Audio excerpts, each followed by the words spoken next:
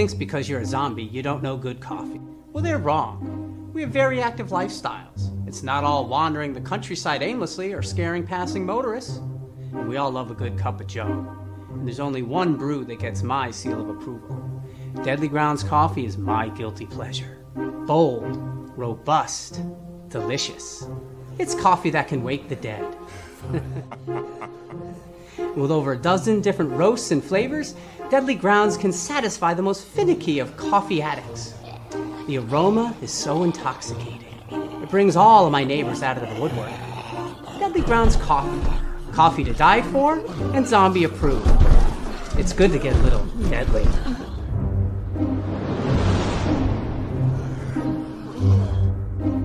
Use the front door! Oh, they're so disgusting.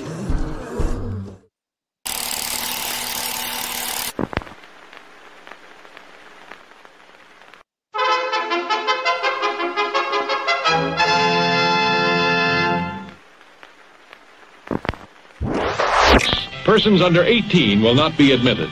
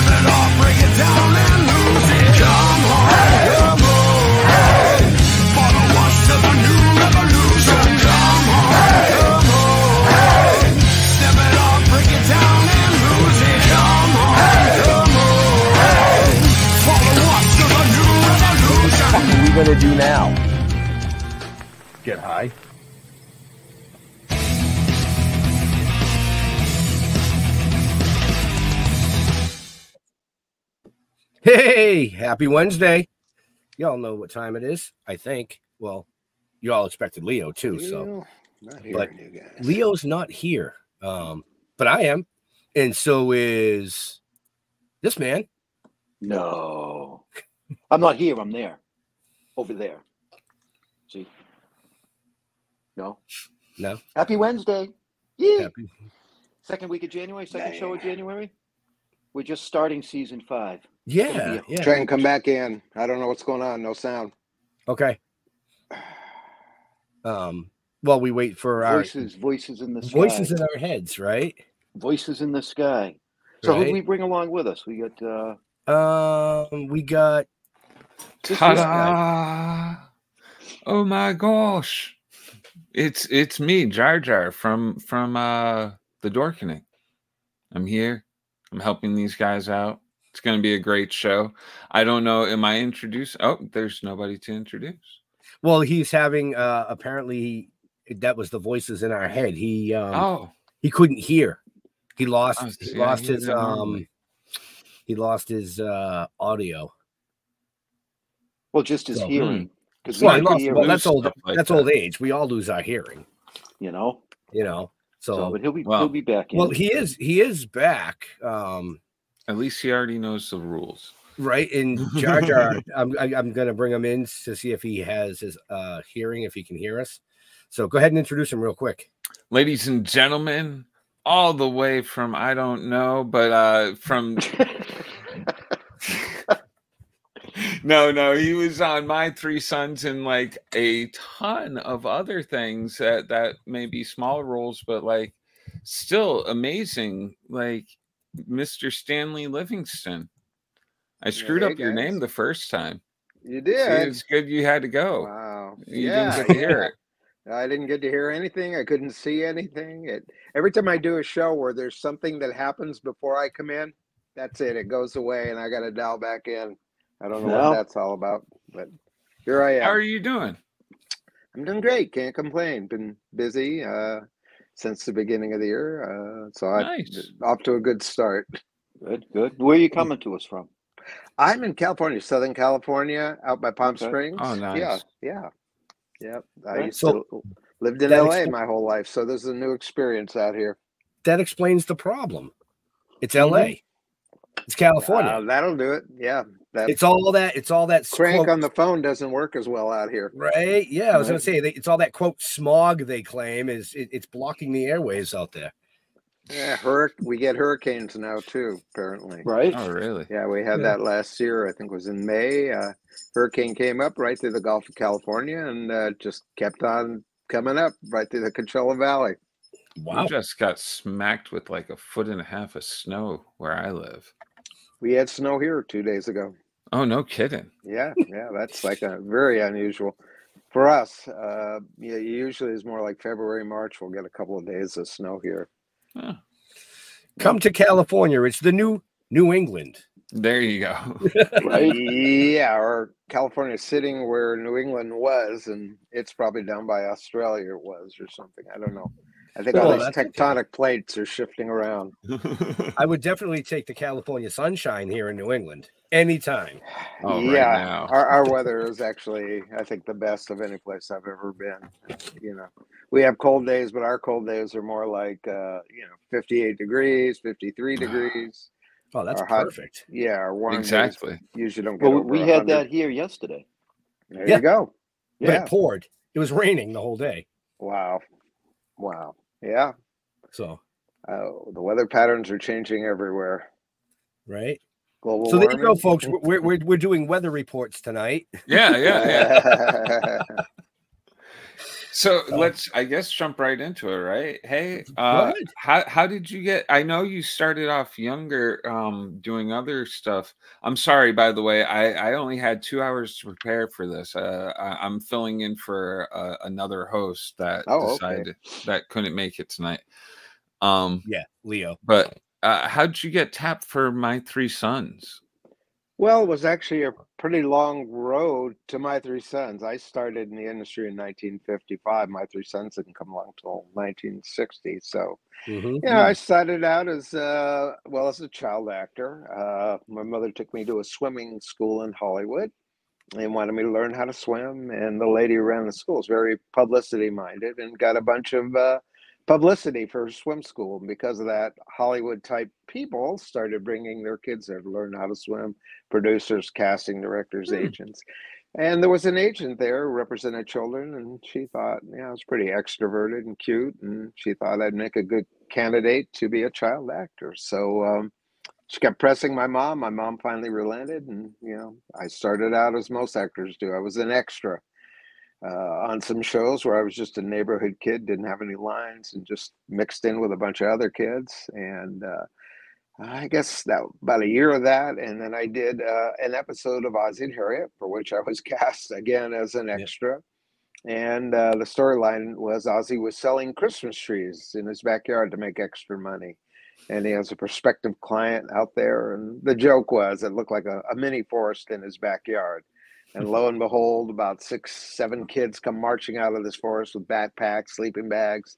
And we kind of walked off. Anyway, I don't know why Ozzie picked me out and called me to the side and said, hey, I want you to say this line. He told me what to say. He said, when you get right to this spot, I'm going to put an X on the floor. Don't look at the X. Look right at me and say the line right to me and then turn right and go out of frame. So I did that, and they moved the camera in closer, did a close-up. And at the end of the day, he went up to my mom and said, geez, I really liked him, and I'd like to have him back again. Please leave your contact information with my secretary. in the front office, and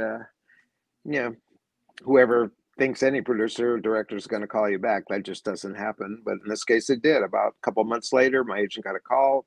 They were looking for a neighborhood kid again in Ozzie and Harriet, and he called on me, and I went in, and this time I had a bunch of lines. So, and also because of that first line that I got on camera, I was able to join the Screen Actors Guild. So at the age of 6, I was actually a card-carrying member of the Screen Actors Guild and a professional actor.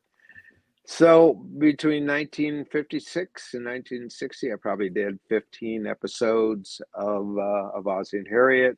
Did a bunch of other period shows that I can't remember the name of back in those days. Started doing movies. I did a movie, I think it was in 1957, called The Bonnie Parker Story with Dorothy Provine. It was an early Bonnie and Clyde movie. And it was made to be double billed with Machine Gun Kelly with Charles Bronson. So it ended up in a lot of drive-in theaters, and it was a double bill in regular theaters.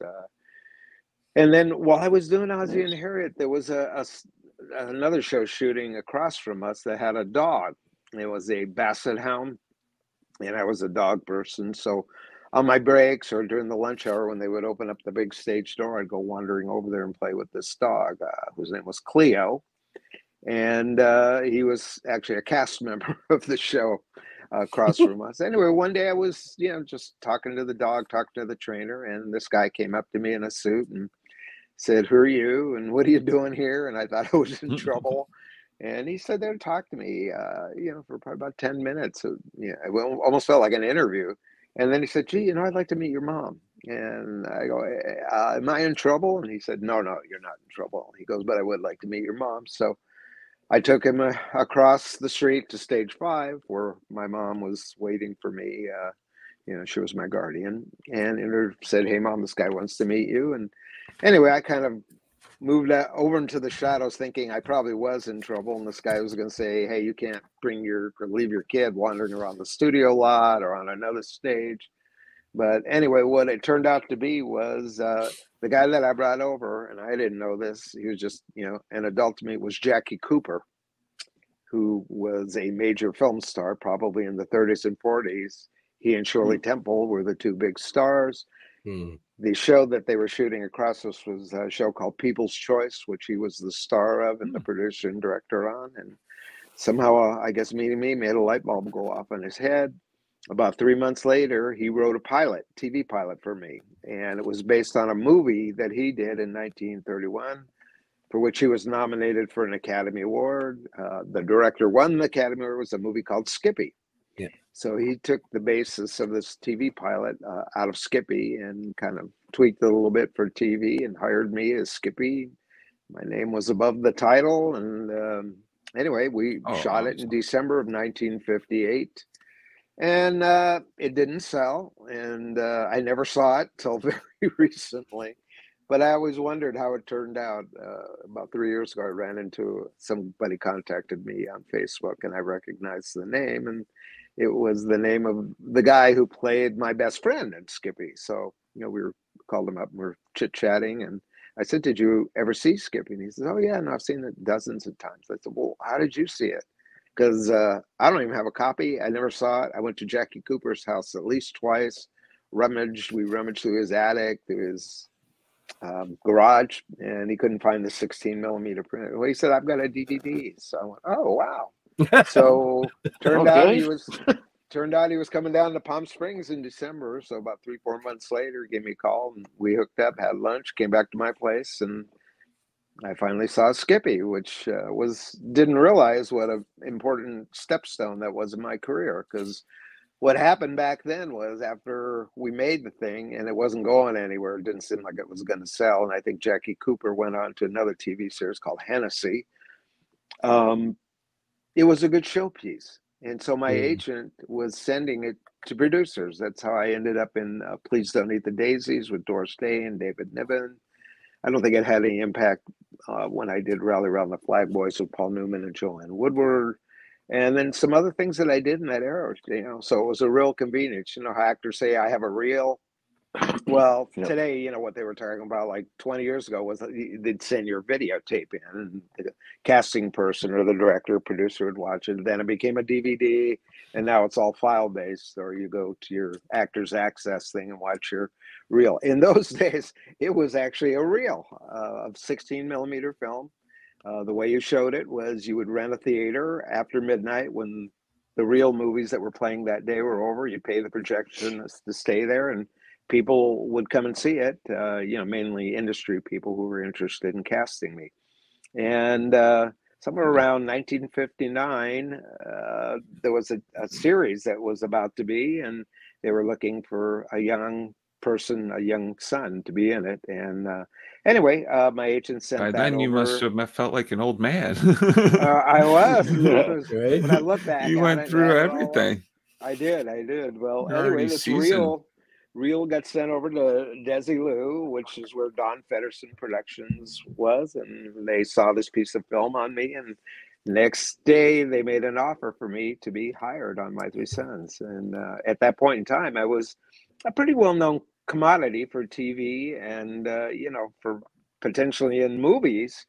And I was actually up for a movie at that same period of time, and they offered that to me. So as luck would have it, my agent was killed in a car crash. Like while all this was happening.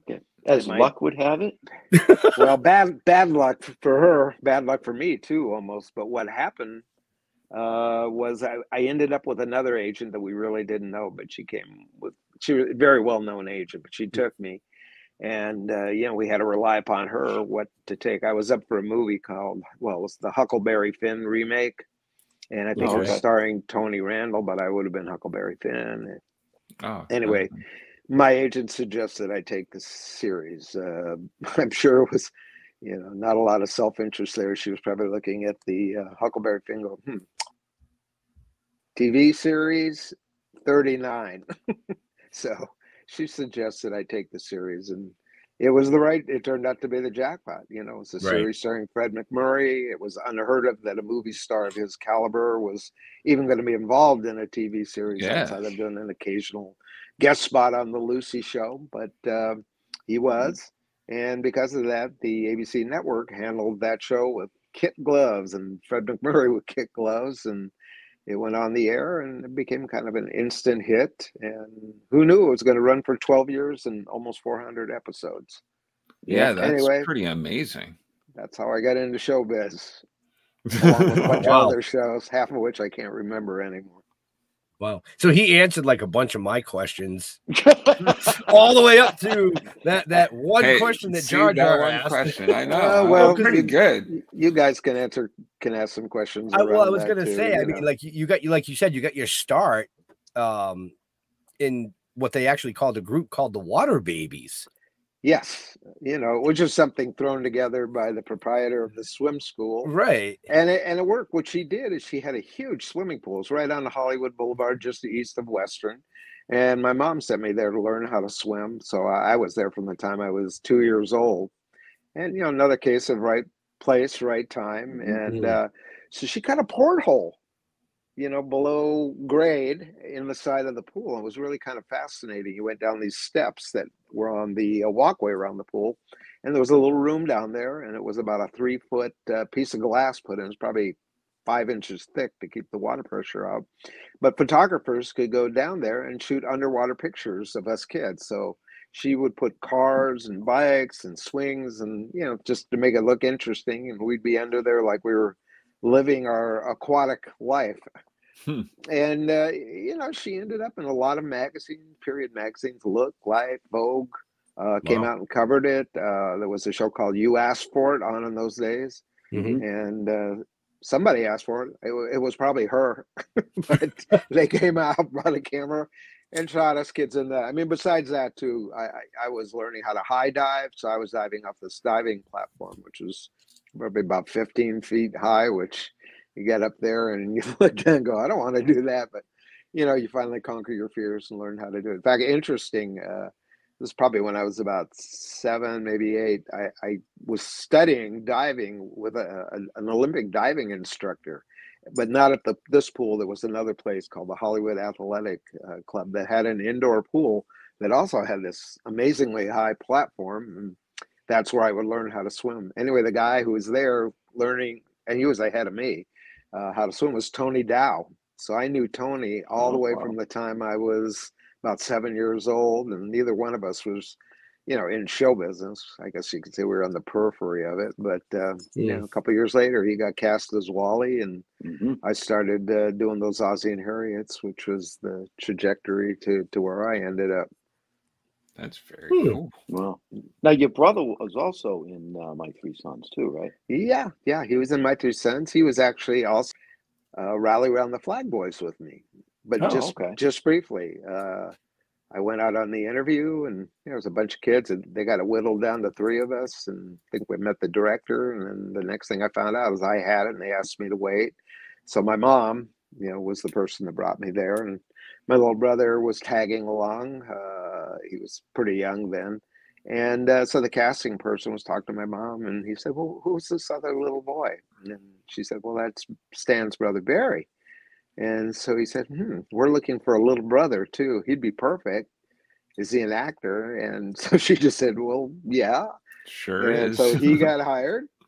And anyway, the first day of shooting, the director was Leo McCarey. I don't know if that rings a bell, but he was a famous director, especially probably at the apex of his career about this time. But he was the guy that originally put Laurel and Hardy together as a team, and wrote a lot of their films. But he was directing this movie. So our directorial challenge was to sit there and watch a TV set. And when Paul Newman came in the door behind us and talked to us, to ignore him and just focus on the TV set. So we shot it once or twice, and then the director came up to my brother and said, you're not looking at the TV set. You're looking over here. I need you to look over here. And so Barry went, okay, and we did it again. Came back out, came the same direction. We did this about 3 or 4 times, and I could start seeing steam coming out of this guy's head.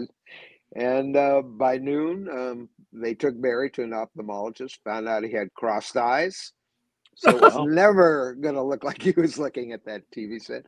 Anyway, by 1 o'clock, I had a brand new brother, and we shot the scene over with some guy named Ralph Osborne. So my poor brother, that was his first experience in show business, and he got fired. But it was a very fortuitous firing because he ended up getting glasses because it would change his whole appearance.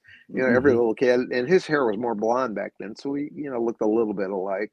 But it gave him this whole new glasses look, and then about a year or 2 later, he got buck teeth. He kind of had, the Mr. Moto look, basically, especially when he got a Mo Howard haircut. But he was darling looking, and that actually broke the ice because most of the kids working back then looked like me, or they all seemed to have red hair.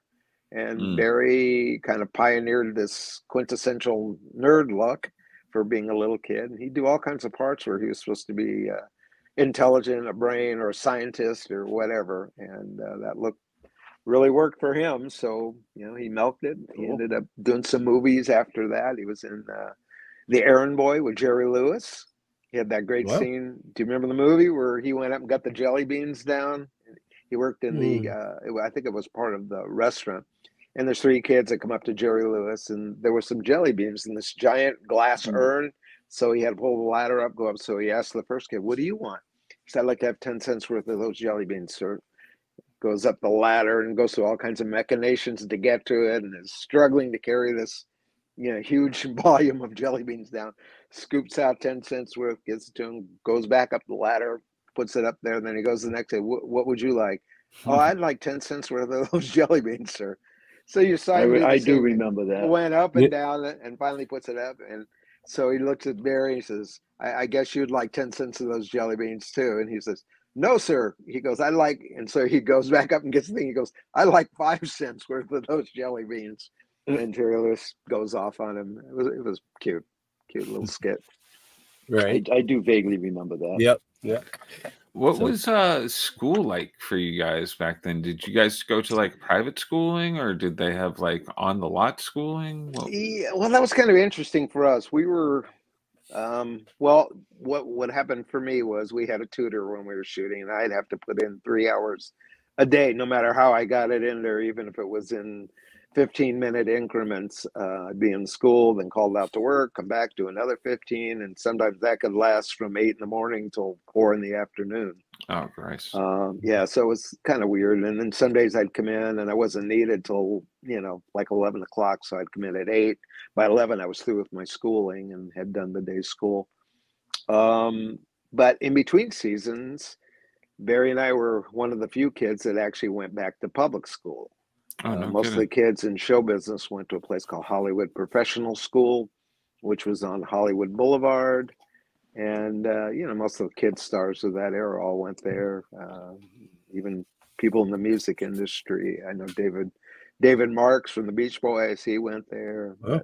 Almost everybody that you saw on TV went there. And for some reason, our parents decided they didn't want us going to be with just child actors all day and talking about our careers and probably having your head swell up, could get full of yourself. So they said, you guys are going to public school. You just have to deal with it. So we did. And yeah, it was, I think that was the right move, actually. Right. It was, even though we were reticent about it, but looking back on it, that was the right thing to do. And it was tough though. I got to tell you, kids are less understanding than adults. And my friends, because I went to the same school, but all of a sudden here's this guy going to school and he's on TV. It's like, well, why are you on TV? And, I had explained that I had an agent and, it was getting me work and, it didn't make any sense to them. So it was either a case of kids loving you or hating you. That's the way it worked. Right. They wanted to be your friend or they wanted to kill you. That's kind of how it came out. So, and that was the case all through high school. There were people that, cozied up and wanted to be friends, and some of them turned into real friends, and others were just friends for the moment when they met me. And then other ones were like, see you after school. Don't make me come get you. Oh, jeez. I know. There's a lot of tragedies that have come out of child actors, and yes, there is. Yeah, it's so unfortunate. A lot of those people had bad lives. I don't think it's so much the experience of actually being in the industry. It's how your parents relate to you, and it really depended on the kind of parents you have and how sensible they were, or whether they were putting you into show business so they had another revenue stream, and we're going to end up taking all your money, and they just looked at you as chattel. Our parents were really good, and we always had the option that if we didn't want to do it anymore at any point, we could always tell them, and we didn't have to do it anymore. But it was kind of in my blood all the way from the time I started school. When I was in kindergarten, first grade, I always wanted to be in those shows, that they had in the auditoriums. And I guess my parents saw I gravitated towards that, and I was getting the part. So they thought, well, and then that opportunity came along with the agent to kind of take it to another level, and they were with it. And, when we were making good money, my parents weren't taking the money. Most of it was put into a trust fund for me for when I was supposed to turn 21, although that ended up changing to 18 at some point. And so good parents. Got to pick your When I was parent. a kid, I did one play when I was a little kid. Fuck that. Never again. Hated it. Not for me. People either love it or they don't like it. They like performing, or they like the adulation and people clapping for them. Or some kids are shy and they don't really want to be in front of people. You really have to find your place there. This goes even for today for people wanting to do this. Right. I think people get into it for the wrong reasons. They look and go, well, I could be rich, or I could go to these parties, or I'll have a mansion, or I'll have a Lamborghini. And that's their motivation. That never works out, And if it does, you got to do it because you want to do it. Because right. You love the work, and you would do it even if you're doing it for free. Because a lot of times you will be doing it for free. So, Well, so outside of just acting, you've done just about everything in the industry. You've done some directing, producing, editing, special effects, writing. But I want to go past that to way back when you were about 11 years old. You actually were a singer. Well, thanks for saying that. Well, like singer wannabe? I mean, sang. I can't say I was a singer, but it was during that era when, people on TV, especially teenagers on TV, were being offered a chance to record a record. Paul Peterson had My Dad, which was a great song, and She Can't Find Her Keys. Johnny Crawford had a song out. Shelley Fabre had Johnny Angel. And, I consider Lee Shelley's song probably the most realistic, real song. I mean, had she not been on TV, that song would have been a hit. Even the way she did it would have been a hit. And she was great. Well, I got offered Hairspray. Yep. So right there, you knew it was a novelty song. It's kind of like the Flying Purple People Eater, but I got more play. So I went into a studio and the producers recorded that. And I think it sold 2 copies. I think my mom and my dad were the people that bought the 2 copies. But it got a lot of airplay. Lo and behold, it became a #1 hit. Doesn't say much for that, but in Stockton, California, which is where they load cattle on the trains or something there. I don't know what they do. I will say it's a very rural town. It made it into the top 20 in Boston. So I've heard that over the coast years. To coast, in place, it was a novelty song. To be fair, it was cute, and so it was just a weird episode. I remember I went to Stockton. And I did a live show with Shelley Fabre, with Dwayne Eddy, the guitar man, Eddie Hodges. And there was somebody else. I can't remember who the 5th person was. But I remember Shelley and I were totally terrorized because I don't sing live. So they go, oh, no, you don't have to do that. We put the record on in the back and it goes out through the PA and you just lip sync it. You look like you're singing. What they would call Milli Vanilli, style. So I'm Milli Vanilli-ing this song, and I'm going, God, please, God, don't let that record stick. Or keep repeating itself. But somehow I made it through. Shelley made it through. Even Dwayne Eddy, he didn't lip sync, he guitar sang. And the only person that sang live was Eddie Hodges. He had brought music with him. They put that music on, and he had a microphone. And man, he could sing. He was a real singer. In fact, he was in the movie A Hole in the Head with Frank Sinatra.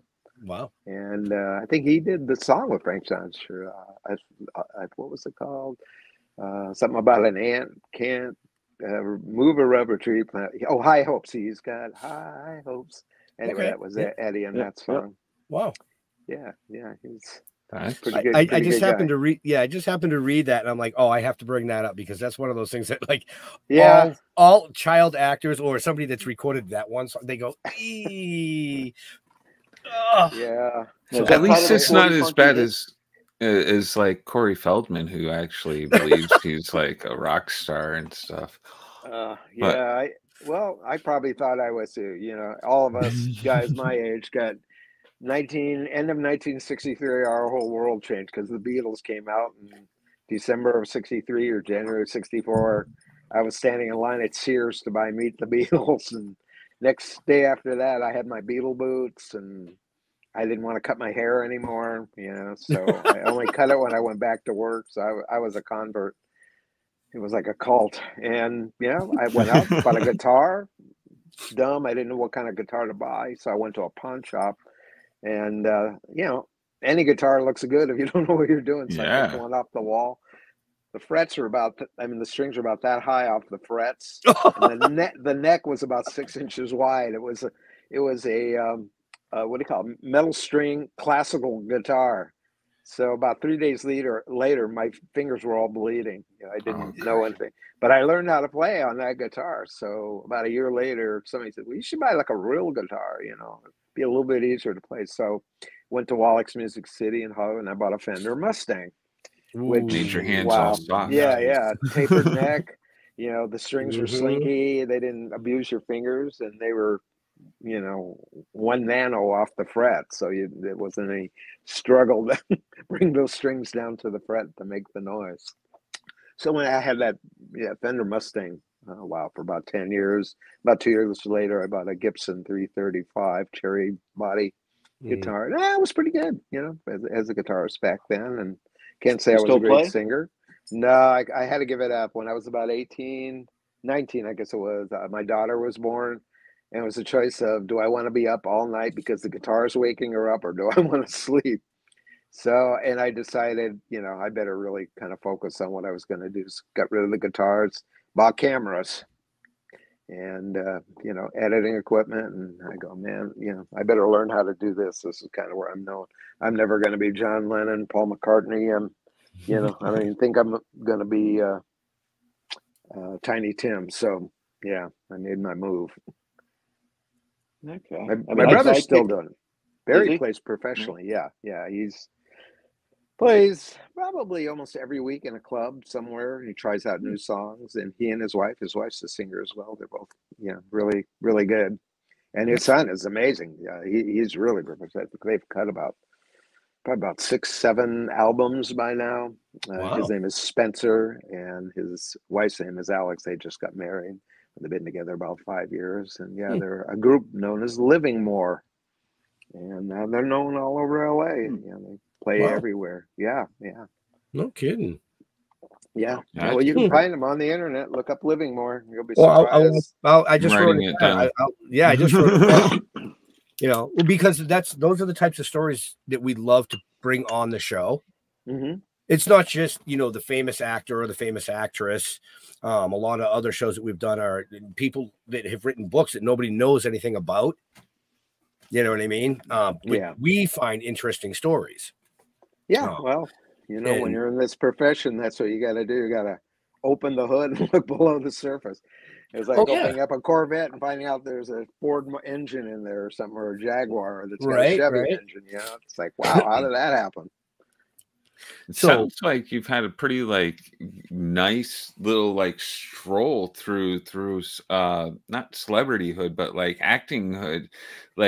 You any roles that you went up for that you really wanted that you didn't get? Yeah. It was difficult for me. Well, for every actor who was on a TV series and was a known quantity, and in a sense was stereotyped. Mm-hmm. And anyway, when My Three Sons, I was anxious for it to end so I could go on with my career or whatever that was going to be. No kidding. And went out on some interviews, and a lot of times I wouldn't get hired because you'd walk in, they go, Chip, well, I don't want Chip in my movie. It's like when this character walks on, it's kind of like what happened to George Reeves way back in the 50s. Yeah, after he had done Superman. It was very difficult for him to get work. In fact, I think he was in a movie that's kind of in the biography about him, and they were screening it for some people. And when he walked in, I think it was supposed to be Gladiators, and all of a sudden somebody goes, look, it's Superman, and it just kind of jarring and stopped the movie, and they had to cut the scene and cut him out of the scene. And, it really kind of wrecked his career. Well, I was sort of a victim of that too. It either worked for you. Fortunately for me, there was B movies, and those are the type of people that would hire, the Roger Corman, Gene Corman, anybody making a low budget movie saw the sense in having some known quantity, even if you weren't a movie star. But the biggest problem of all was the casting people. They really were, I guess, the gatekeepers of getting into the movie industry. And if you were known for TV, they didn't even want to see you, most of the time. And wow, I remember I made a big mistake. I wanted to be in this movie because I read the book, and I mean the description in the book was me. So I called my agent. He couldn't get me on this interview. It was a big movie too, and so I called an attorney who was a friend of mine that I knew could make a call and get me seen by this casting director, a guy named Lynn Stallmaster, who cast everything. And this is dumb of me to do, but you learn your lessons too, even if you've been around a while. What happened was I guess this guy called the producer, ordered Lynn Stallmaster to see me on an interview, and I came out, and he just, let me read, and it said, thank you. And then I walked out. Right then and there, thought, I'm never going to be called on a Lynn Stallmaster, because I went above his head, forced him to see me. And I think that was a case where they didn't want that to happen in this film. And anyway, the film is called The Last Detail. It starred Jack Nicholson. and they were two SPs looking for an AWOL sailor. And even though the description in the book was a description of me, height, weight, hair, you know, just kind of all-American looking guy, they went completely in a different direction. And the guy that did the part was brilliant, and he's goofy and had a big career after this movie. It was Randy Quaid. Wow. No. Okay. Yeah. So completely different direction. Right. And, you know, but I kind of signed my own death warrant there with Lynn.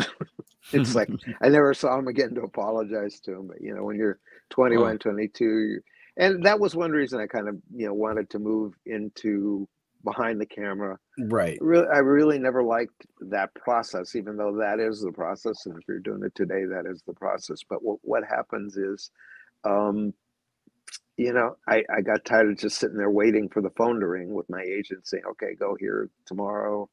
You know, they're sending a script today and doing all that. So you're just waiting around a lot, kind of waiting for luck to happen. And that really wasn't who I thought I was. You know, I wanted to make things happen and make the calls myself and talk to people. And as an actor, you can't really call people, you know, but if you're another producer, director, you can call anybody and talk to them. You know, just don't ask for a part, but you can talk about the business and directing or whatever you need from them. But if you're an actor, it's just unacceptable to do that. There's just this, you know, line, a demarcation line between actors and everybody else. I don't want to hear from you unless they want you. Are there any roles that you did that you wish you didn't? No, I can't say that. There was, you know, a couple things in My Three Sons that I wish I would have been more vocal about. We did an episode where Chip had long hair, and it's pretty well known episode. And it was kind of bowing to the fact, I guess it was probably about 1965, 66, where kids were growing their hair long. You know, I mean, when I lived in Hollywood. I had buddies of mine, you know, as soon as they said the final cut at the end of the season and we wrapped, my hair started growing. And I had my hair pretty long. But I had friends whose dads were like, you're not getting a haircut like that. They had looked like they just came out of the Navy, you know, and they were really not liking it and having fights and stuff. Anyway, we did an episode where our parents, you know, were frowning on the fact that we had long hair and you know, was always the My Three Sons way, where Fred's character, Steve, you know, without wishing that I didn't have it, but never going to come out and say, hey, you got to cut your hair, you know, a demand, and was hoping that I would do it on my own. That was the premise of every show. He never really made us do things. He just hoped that he instilled in us the qualities and the attributes where we would recognize we were making a mistake and then do the right thing. So I was okay with that. And that year I had long hair and had to come in and get my hair cut to do My Three Sons. And, you know, it was kind of short still, you know, for, you know, when I was doing the show. But the wig they got was horrible. It looked like they must have robbed it from like Joan Blondell or something. It looked like a Siamese cat on my head. And I'm like, God, this is like, people don't have long hair like that. It was like curly, and I mean, it was just ridiculous. And the fact that I had just cut my hair, I'm like, why didn't we just shoot this out? You know, when I had the long hair, it was my hair, and it, you know, looked real, and you know, it was kind of a great haircut. And meanwhile, I had to walk around with this thing during the episodes. In fact, who else was in that episode was Jay North, the guy that played Dennis the Menace, played my friends. And we were the two guys with this. I mean, I can't even say it was white. I mean, blonde hair was like white. We looked like, remember that movie Village of the Damned? We looked like two kids out of Village of the Damned. It was terrible. Anyway, that would have been an episode I would have preferred to not have been in. And it was, when I had to go back to school that year, I was like humiliated. I just, you know, hoped they would lose the reel and it would never air, but it did. And you know, guys came up to me and go, "Yeah, you look like a real a-hole on that thing," you know. I'm like, "Hey, I'm just an actor. They made me wear it. I didn't have anything to do with that." But yeah, there'd be things like that in the show. Some of the episodes were just kind of corny, but that was very sensitive to me because, you know, at that age, you just want to fit in. And, you know, if other people have long hair and kids are starting to grow their hair long, you just want to fit in with that. That's how it is when you're a teenager. Right. You don't want to be that one guy that, you know, does something weird nobody likes. So, but, you know, with that thing on my head and being on TV in front of 60 million people, that didn't help. Let's put it that way. Right. So I was angry about that. But yeah, you know, most things that I've done, I was glad to do them, because as an actor, you know, to get a job is just so hard. You got to go out and audition. And, you know, when My Three Sons ended, that was a funny story. You know, I've been on a pretty much top 10, top 20 TV series for 12 years. So I was a known quantity. And, you know, I was kind of anxious to see what else was out there for me as an actor. But when the series ended, I figured I'd be getting like a movie offer to be in another TV series, you know, pretty quick. And my agent called and said, "Do you want to take some time off?" And I said, "Well, maybe just a couple of weeks." And so I did. And so he called me and said, "You ready to go back to work?" And I went, Yeah. I said, "You got something?" He said, Yeah, I do. He says, "I got an interview for you tomorrow." And I'm thinking he's going to say, you know, another Jack Nicholson movie. No, it was a McDonald's commercial.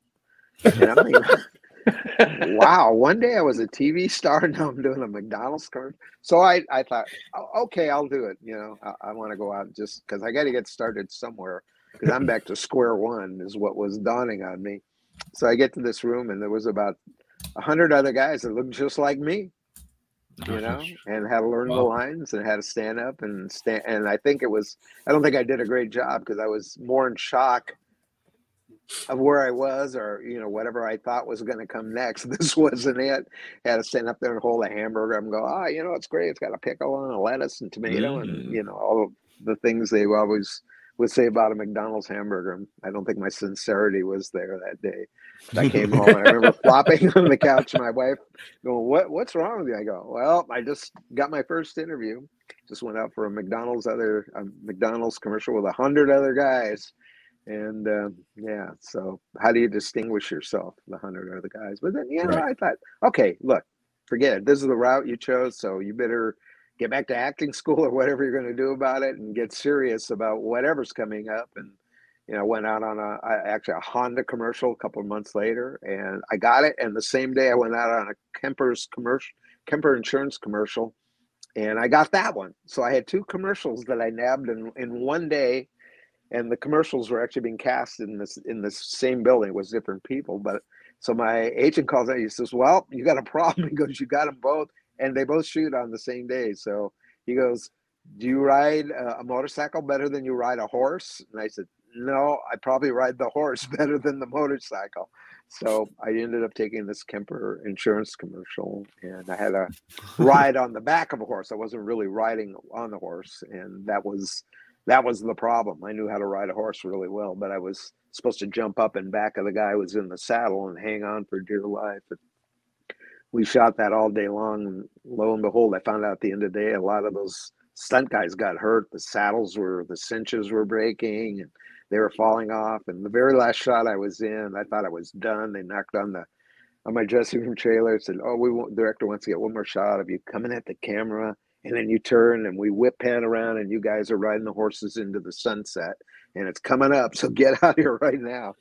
And so we did. And so as we're shooting, when the horse would turn and make that turn, the inertia would make me go that way. And it was because I didn't have any kind of stirrups to push back on.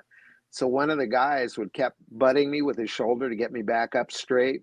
And so he did, but the guy in front of me that had the reins and had the Kemper insurance flag, he starts yelling at me, "Jump, jump." He goes, "The cinch just broke. The saddle's going." So the saddle going. So I just went like that, went over backwards and landed on the ground. And man, it literally almost tore all my clothes off. Fortunately, I wasn't hurt. That guy, I think, broke his arm or a couple of fingers. And it wasn't until later in the day I found out they were demanding stunt pay or something, because a lot of people got hurt. And yeah, it was a pretty wild day shoot. But lo and behold, that little insurance commercial, you know, if you can get a good commercial back in those days, you can make $100,000 in a year and not work for one day's work, because they paid so well if it was a national commercial. Well, this was a national commercial, but it only played during tennis season. That's what these call. So I think it was from January, February, March, like April or something. And it didn't sound like a lot in that day. I made my day's pay, but I ended up making, I think it was $15,000 a year. So that would have been 60 had they run it all year long, maybe more, for 10 years. Wow. 1 day's work. Yeah. That's fan-freaking-tastic.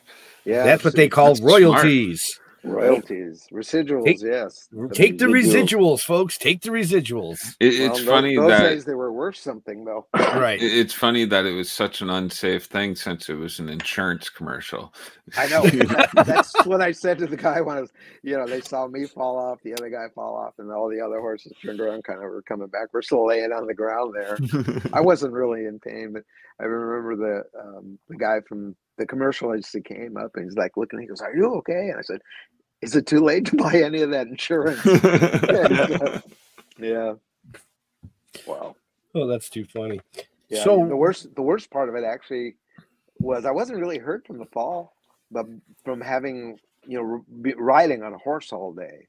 If you haven't done that, I couldn't walk for 3 days. I was like walking bow-legged. My inner thighs were just killing me, man. Oh God, that was like horrible pain. Right, bruised tailbone. Oh, the whole the whole yard. Yeah, we'll do that for fun. I can't believe it. Right. So what do you got coming up? Yeah, I was just gonna say that.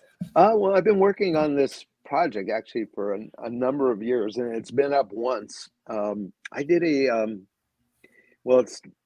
it's a documentary as far as the Screen Actors is concerned, but what it is, it's an educational documentary, and it's for actors, but it has nothing to do with acting.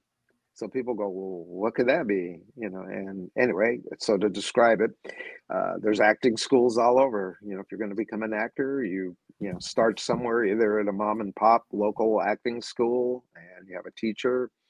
You go to junior college, university, you go to New York, you go to the Actors Academy, or wherever you want to go. There's acting schools everywhere, and they're really good at training actors in the art and craft of acting. The problem for actors, and this has been an historical thing, is that there is just never been a program or a course you could take on the business side of being an actor. And almost anything you do in life is kind of a two-component, deal. If you're a chef and you love to cook and you have great recipes, well, that's well and good, and you've got that down. You know how to run a restaurant, and sign leases, and the equipment, and all that. Mm-hmm. So you can be the best chef in the world, but if you don't know how to run a business, you're going to be out of business. And it's so true for actors. It's so deceptively simple. It looks like you're just going to be doing acting, but there's this other side, what are called the non-performance skills, or the business side of the industry, that really elude everybody, because there is no program, there is no book. The few things that are out there is get a reel, get a resume, try and get an agent, try and get in Screen Actors Guild, and when actors accomplish that, they think they're done. Anyway, I put this program together. It covers about 65 topics. And it's not me teaching it. I decided to bring in just about everybody I either worked for or worked with. So I brought over 100 people from the entertainment industry to teach the program. Wow. It's not just actors, but I brought in directors, agents, managers, talent agents, casting directors. I brought in the president of the Screen Actors Guild, the president of the Directors Guild of America, and they all teach this program that's dedicated to the business side of being an actor and what you need to know. So you have the opportunity to go out there and do it for yourself and reinvent the wheel. And that'll probably take you 10 years. That's just normally how long, if you even learn it at all, because it just depends on the experiences you're going to have. Or sometimes you make mistakes and you're in the business and then you're right back out, never to get back in again. Or, like I said, there's that 10-hour program and you can sit there and watch it, can binge watch it, or you can watch it over the period of a week and learn from people who've got 20 years worth of experience that have been there and done it and are really divulging everything that they did that worked to you. So you can take that and implement it for yourself. In fact, over 50 of these people have either won or been nominated for Academy, Emmy, and Golden Globe Awards. So wow, I call them the horse's mouth. Anyway, it's a project called The Actor's Journey. We're just getting ready to relaunch it. I've got everything almost done on it. The website's built, but not up yet, not visible. And we're just uploading the video right now. And once it's up and tied together with our website, then people can go there and start watching the segments that are there, and they're reasonably inexpensive. I think they're $5 an episode or something like that. So we tried to keep it as inexpensive as possible. So no matter what your financial situation is, you don't have an excuse not to be viewing this material and implementing. Yeah. Anyway, so I'll be remembered for My Three Sons, but I'd rather be remembered for this because My Three Sons entertained a lot of people, but this is for all actors, that are here now or are gonna be here.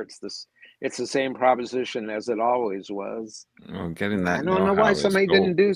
Yeah, I don't know why it never. It always perplexed me that there wasn't something like that. I saw it decades and decades ago that people coming here from New York, from the Actor Studio, from Yale, these prestige schools, and not knowing anything about the business, and they're just lumped in like everybody else who just got here. In fact, that's good ideas. Don't come here at first.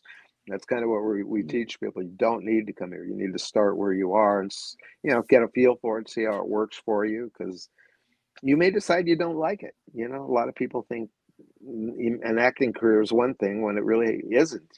They see all the parties, the lights, the glamour, the girls, the cars, mansions, and for 99.9% of actors, that's not their life. They're struggling, like to get their next interview, or struggling to get an agent. And how do you get an agent? So there's just so many things, but there are things you can do to enhance your prospects of accomplishing those tasks. And it's not like you ever get into the position where you can relax, because some of the people I had were known actors, and then they hit a predicament. It's like the agent that I just had for 38 years just dropped dead. How do I get an agent? Or they drop you. You get a letter from your agency saying your services are no longer needed, and they might have looked at you and go, you're a dinosaur, not working enough for us to keep you on. Some really crazy stuff goes on. Right. We wanted to be totally transparent about all the stuff that can happen to you. I mean, we even cover the advent that you become a star, which comes with its own, bunch of problems. There's things that happen to people that become stars that shouldn't happen, and, can do something about it preemptively if you're aware that that's what's going on. We covered everything, soup to nuts. Well, so in fact, most people run with blinders on, so they just focus on what's in front of them instead of everything else that they need to pay attention to. Right. Yeah, it's that probably happens a lot. They're all focused. I just want to be an actor. I don't want to know anything about business. I don't want to know about my money. I got a guy to do that. And then you find out later, they had a guy that handled your money, and guess what? You don't have any money anymore. He took it all, and now you can't find him. Right. So you got to be involved at every level in your career, and that's kind of what we're advising people. You just really can't, throw everything to somebody else to do, or think that they're part of your team, because they're not. They're there to make money too, and they're making it off of you. And when you quit making money, they quit calling too. So and you got to have nerves of steel, because the biggest thing you're going to be dealing with is rejection. But everybody in the beginning goes, I can't get a part. I keep getting rejected. I think I'm gonna have to get a shrink. They're taking it so personally. And I have to explain to them, well, you saw this movie with this big director. Well, unless he developed the film and was hired by the producer, there were probably 3 other directors ahead of him that all got rejected. Yeah. They're at the top level. So when you're being rejected, you're being rejected with the best. There's movies that Tom Hanks wanted and somebody else got, or Mel Gibson and somebody else got it. So even at the upper echelon of the industry, people are being rejected left and right. So, not that it makes it any easier, but if they're getting whacked the same way you are, somehow it makes it a little more palatable. Yeah. Well, I mean, Jeff and I have always had the theory of, you can't be afraid of that. You can't be afraid of rejection. It's part of it, but you have to train yourself, how to deal with that, and maybe how to use it, Right. That's what you got to find, is a creative way to do that. So without that, you probably wouldn't be a complete actor. You really need to get your ass kicked. Yeah, and I think that goes, and it's not just acting. I think that's in every form of anything. You know, I mean, we started as writing a novel, to spun into comic book series and TV series, animation, and now the show. And a lot of people have asked us, well, how did you get so and so? Because we just walked up and asked. Yeah. Well, aren't you afraid they're going to say no? You know, and I always fall back on the a million times. Yeah, I fall back on the, well, I'm married. I've been married for a long time. I hear no a lot. So you can't let it bother you. You just got to move forward. Yeah, you just keep going, and it's just, you know, part of the game, and you can't take it too personal, and you know, or you just weren't right for that thing. So right. Something else comes along. We just keep opening doors till you walk through the right one. Right. That's a hard concept because, you know, I've heard actors go, wow, I went in, it was my best interview ever. I get a killer reading, but I didn't get the part. And what happened was you weren't the right actor. It wasn't going to make any difference. They know what they want. They kind of had something in their mind. And like I said, I walked in looking like me in the last detail. And in their mind, they'd already decided they wanted to go with somebody like Randy Quaid. Well, I'm nothing like Randy Quaid. He's probably a foot taller than me, and you know, he's kind of geeky looking. And it just that's the thing. So you know, you can't second guess anything. These guys, you know what they want. They know the second you walk through the door whether you're physically right, and then it's a matter of whether you can deliver a reading that they think is acceptable, or that the director can work with, or redirect you to do something else, or you know. Actors make all kinds of crazy mistakes. You know, the guy is being interviewed to play the bad guy. You know, he comes into the interview, but he comes in and, you know, in the middle of the scene, he pulls out a big 12-inch long butcher knife. He's holding it up in front of the casting director and the director. And, you know, when he leaves, they're like, whoa, I don't ever want to see that guy again. Right. And nobody told him, wow, you know, you're not supposed to do that. Yeah. You know, you're a method actor, but you don't bring weapons into the casting room. But people do, you know, thinking, oh, well, they're going to remember me. And they remember you. It's like, remember that guy? I don't ever want to see him again. Remember not to call him again. Yes. Right? Lose that number. Yeah, and that's such a small circle of people. That's why I tell people you have to be extremely careful when you're in that room, what you do, what you say, because those casting people all know each other and share information. They'll go, hey, don't get this guy Charlie Smith in here. He just pulled out a butcher knife on us. Scared the director, scared the producer. Yeah. So we only have like a couple minutes left with this amazing gentleman. So Jeremy, do you have a last question? I have an odd question. Well, that doesn't surprise me. Are you watching? Do you watch television and movies now? And if so, like, what's something that you would say, hey, this is something you guys should check out. You shouldn't miss this. I can't really say I'm that guy. My wife kind of advises me. She watches something. Go, oh, you got to see this. We saw a series last year that I thought was really, it was different, and it was really well done. Interesting casting. It was called Beef, Beef. And everybody won awards, didn't it? Well, a lot of awards. Well, if you saw it, you'd know why. The actors in it are tremendous. They're all Asian actors, Japanese, Korean, Chinese.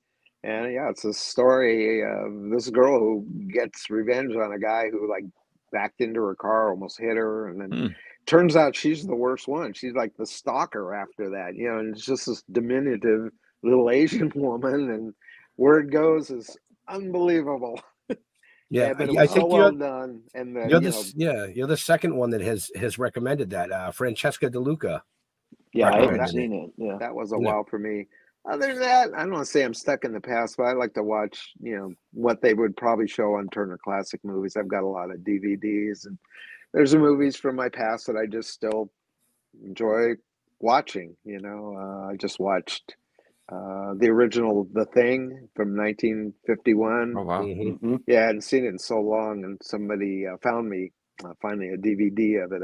I love the Kurt Russell version too, but when I was a kid, I saw this, and it really scared me. And I thought it was an interesting film because it was one of the first films done about, you know, the possibility of UFOs, and which kind of began around the time of Roswell in 1947.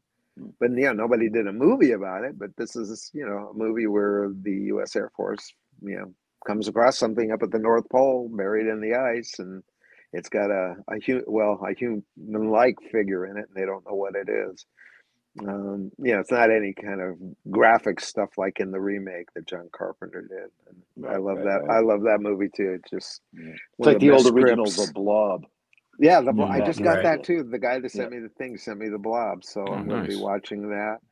But yeah, the second thing was, I thought, really good. The guy that wrote it was Burt Lancaster's son, Bill Lancaster.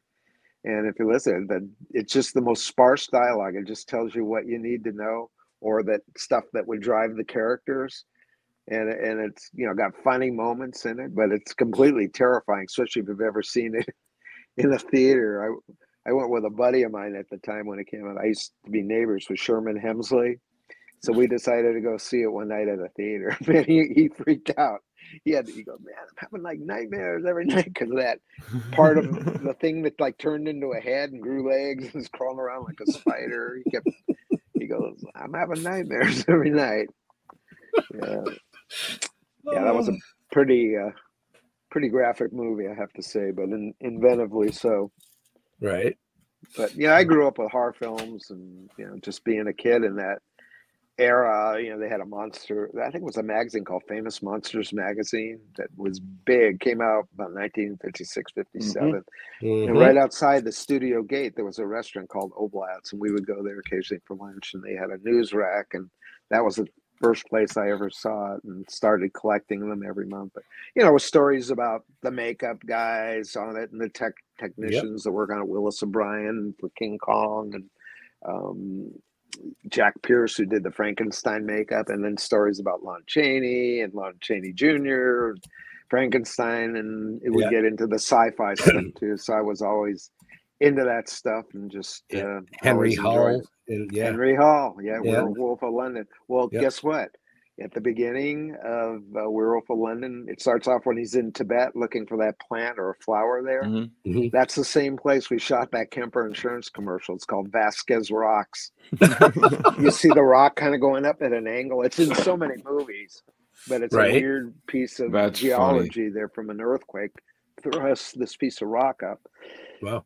Excuse me. And if you watch, I must have seen that movie 10 times in my life. And suddenly I went, wait a minute, that's Vasquez Rocks. It's supposed to be Tibet. It's amazing how much, certain locations in LA were used over and over again, from shooting insurance commercials to werewolves running around on them. All righty. Jeffrey, you got a last question for this amazing gentleman before we have to let him go? Yeah, because I got to bail pretty quick too. No, I don't have a question. I've got a comment. Okay. Wow. Okay. When I was a kid, my father, because I have 2 brothers, so there was 3 sons, and he used to, at the beginning, make us watch My 3 Sons. Okay. Because it helped.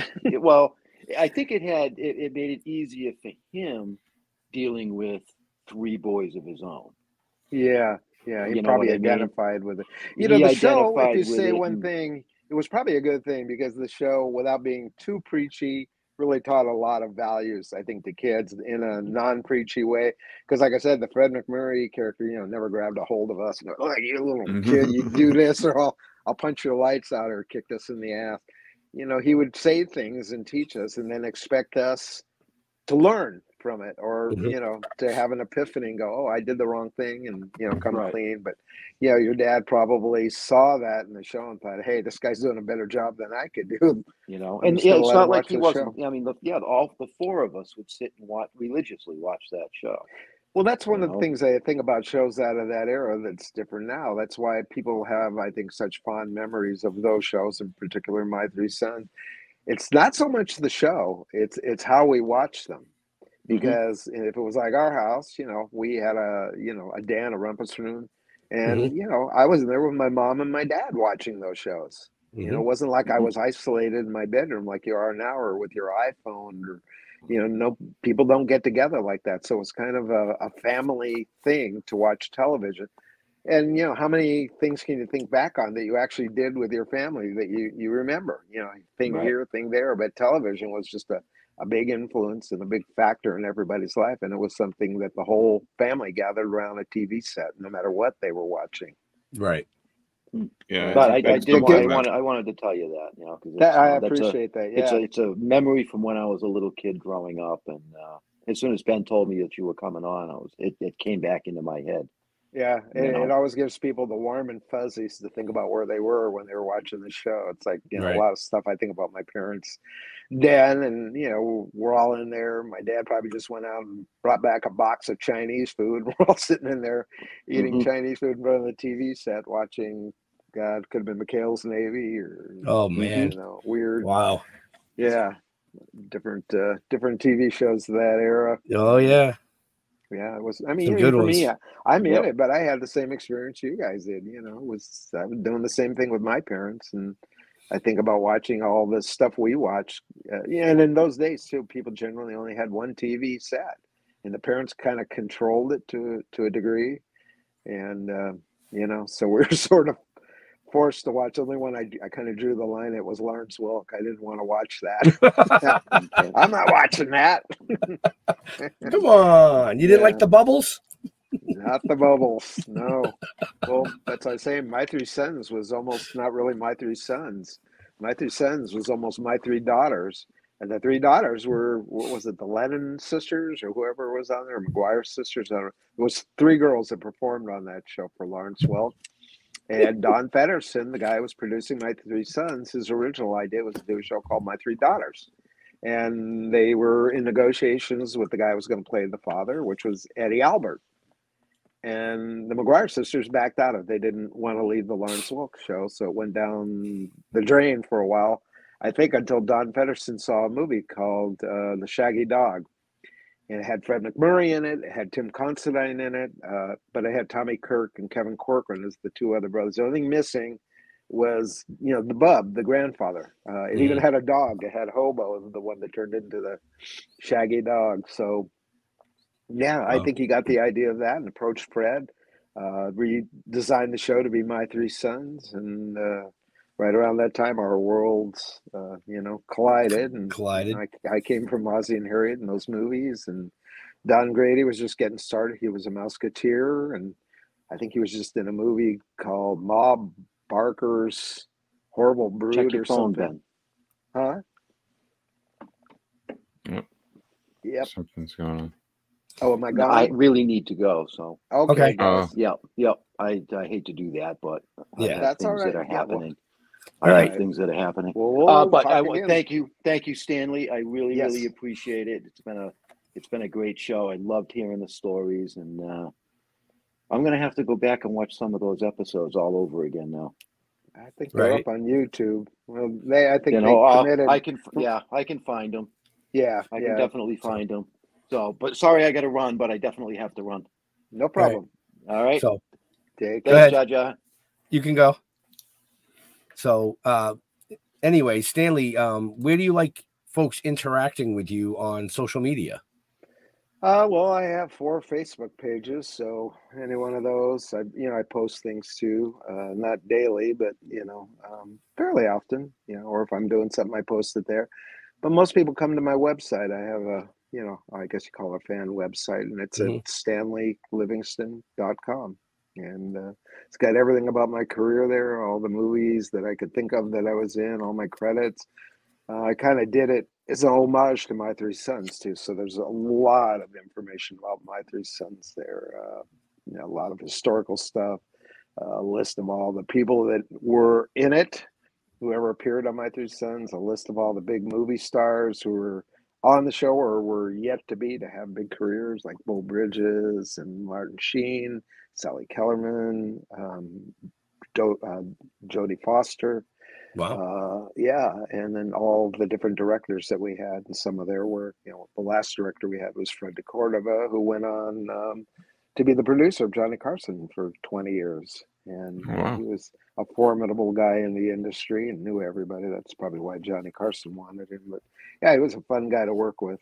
And then Gene Reynolds went on to do MASH, and Lou Grant, and Room 222. So yeah, most of these people went on to bigger fame and fortune after they left My 3 Cents. The guys who were on behind the scenes. You know, my boss was John Stevens.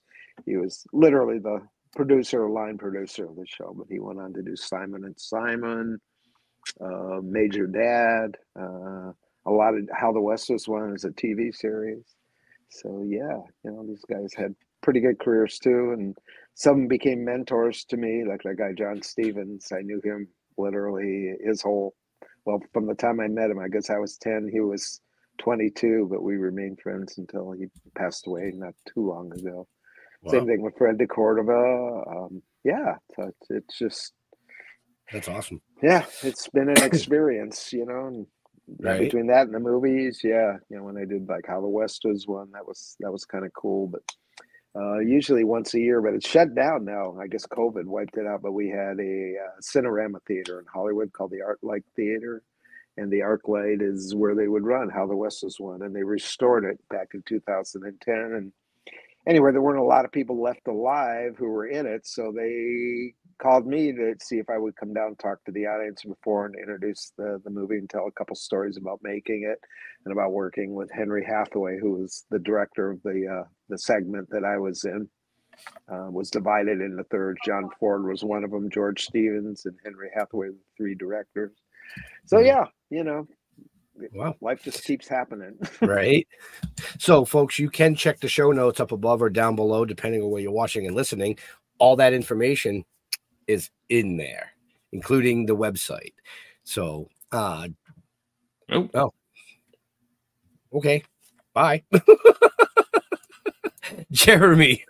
Hey, check out Splash Pages on YouTube and Facebook every Tuesday night at 8 p.m. Eastern, and also check out the Re-Education of Nancy Ann Ritter on YouTube.